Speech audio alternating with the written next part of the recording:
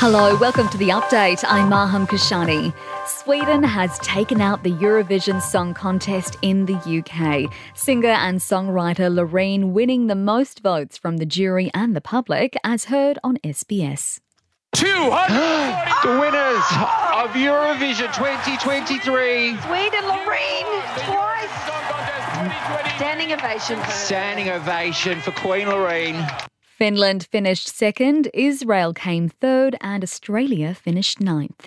A search continues for a surfer believed to have been killed by a shark at a South Australian beach. The 46-year-old was surfing at Walker's Rock Beach on the Eyre Peninsula when he was attacked.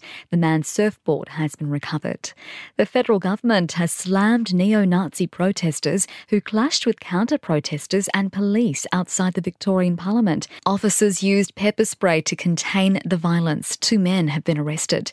The number of households in New South Wales filing complaints about expensive power bills has risen in the past year. News Corp reports there's been a 50% increase compared to this time last year.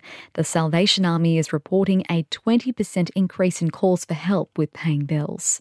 Thousands of people are hitting the pavement for the Mother's Day Classic to raise money for breast cancer research.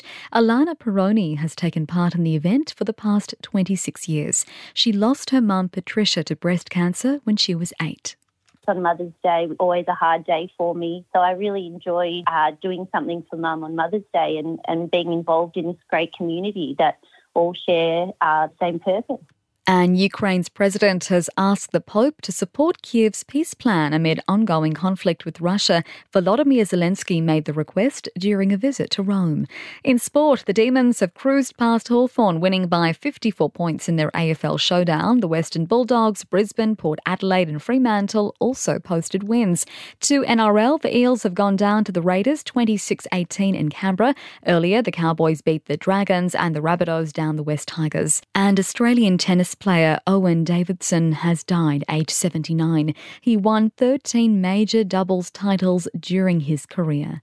In entertainment news, Kelly Clarkson has addressed a report alleging of a toxic work culture on her daytime talk show. The singer and TV personality posting a statement on social media saying she's committed to maintaining a healthy environment on The Kelly Clarkson Show. Rolling Stone says 11 current and former employees made complaints about being overworked and underpaid.